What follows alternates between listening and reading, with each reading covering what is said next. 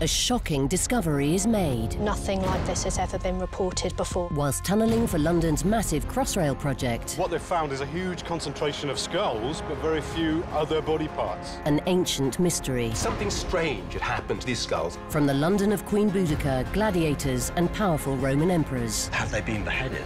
We can't tell. It's a very complicated picture. Who was responsible? It's a detective story, really.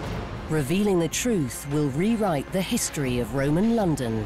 Was the city a place of peace and prosperity, or is something different going on? Mystery of the Crossrail Skulls, Sunday at 8 on 4.